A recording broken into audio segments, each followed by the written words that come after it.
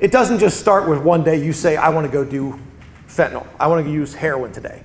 It starts with you saying, I have an exam tonight. I need to stay up.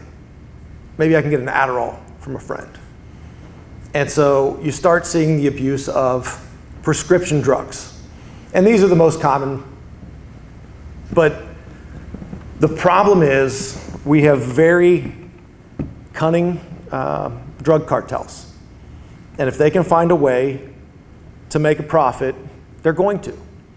And so they are taking pill presses and they're mixing fentanyl and they're making the pills to look like an Adderall, to look like an Oxy. And it turns out right now 4 out of 10 pills that we're seizing on the streets are fake and they contain fentanyl. That stat is actually going up. So you're almost to the point where if you get a drug that is not from your pharmacist in a prescribed bottle that you have, and you're getting it from someone else, you've got a 5 in 10 chance almost of overdosing because it's going to be a fake pill with fentanyl in it.